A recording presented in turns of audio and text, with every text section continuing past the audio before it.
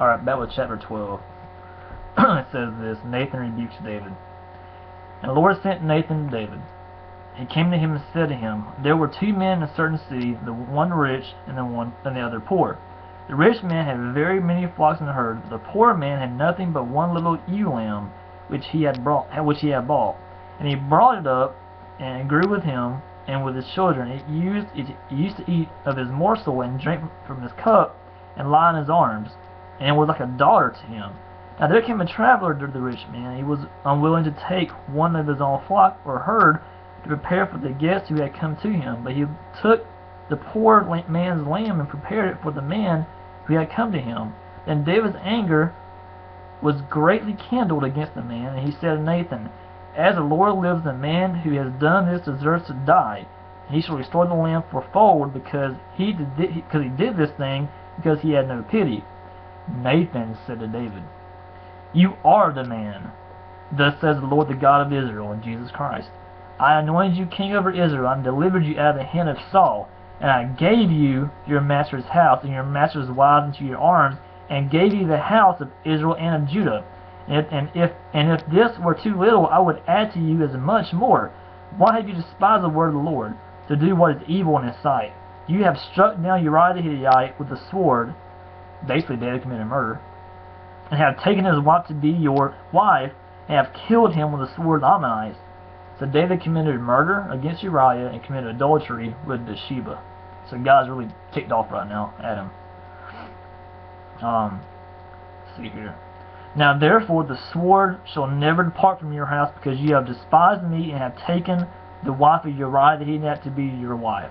Thus says the Lord, Behold, I will raise up an evil against you out of your own house, and I will take your wives before your eyes, and give them to your neighbor, and he shall lie with your wives, or have sex with your wives, in the sight of this son.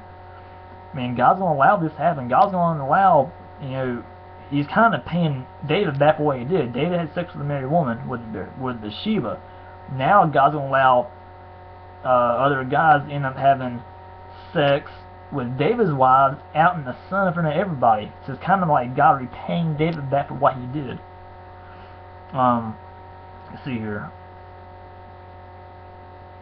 It says, I lost my place. It says, For you did it secretly, but I will do this thing before all Israel and before the sun. David said to Nathan, I have sinned against the Lord. And Nathan said to David, The Lord has also put away your sins. You shall not die. I mean, God forgave David for what he did, but does not mean that God will not allow him to be punished. See, God will forgive sins, but at the same time, he may still punish you for what you did. So just because you ask for forgiveness from God doesn't mean he's not going to allow bad things to still happen to you. Nevertheless, because by this deed you have utterly scorned the Lord, the child who was born to you shall die. Then Nathan went to his house. So Nathan said, The child that you want to have with Bathsheba will die.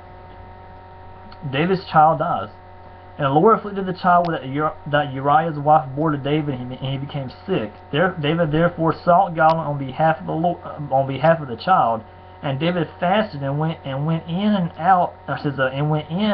and lay all night on the ground. And the elders of his house stood beside him to raise him from the ground, but he would not, nor did he eat food with him. On the 7th day the child died, and the servants of David were afraid to tell him that the child was dead. For they said, Behold, while the child was yet alive, we spoke to him, and he did not listen to us. How then can we say to him, The child is dead? He may do himself some harm. But when David saw that his servants were whispering together, David understood that the child was dead. And David said to his servants, Is the child dead? They said, He is dead.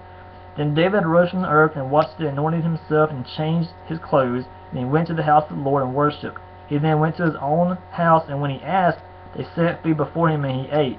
Then the servant said to him, What is this thing that you have done? You fasted and wept with the child while he was alive, but when the child died, you rose and ate food. He said, While the child was still alive, I fasted and wept for her. I said, Who knows whether the Lord will be gracious to me that the child may live? But now he is dead. Why should I fast? Can I bring him back again? I shall go to him, but he will not return to me. Solomon's birth. Then David comforted his wife Bathsheba, and he went into her, and he had sex again with her, and lay with her. And she bore a son, and he called his name Solomon. And the Lord loved him, and sent a message by Nathan the prophet, so he called his name Jedediah, because of the Lord. Because of the Lord.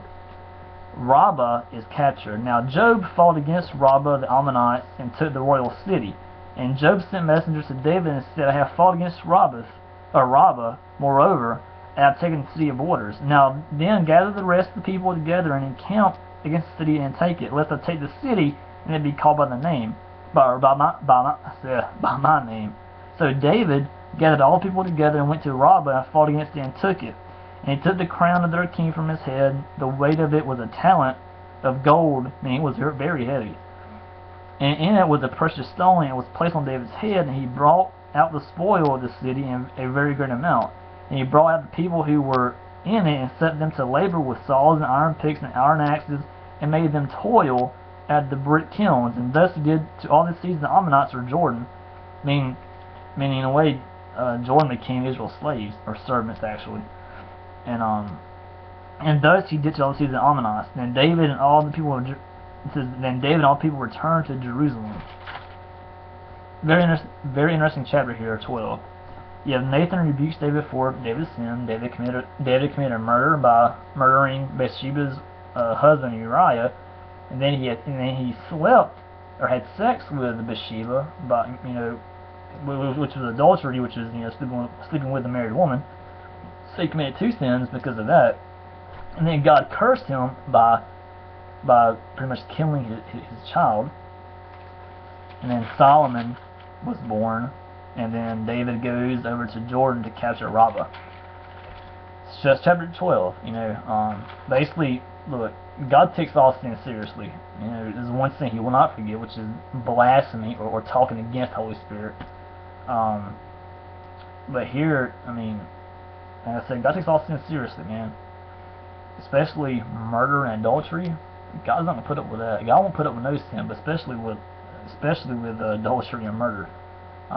Yes, if you're doing it right now, if you're committing adultery, if you're doing this stuff, or if you've done something bad against somebody, whatever you did, God will forgive you if you ask Him to. But it still does not mean that He will not punish you for what you did. So always remember that. God will forgive you, but at the same time, He still will punish you for what you did.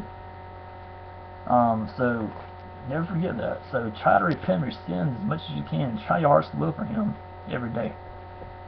So again, that's chapter 12, and I'll be right back with chapter 13 here in a few.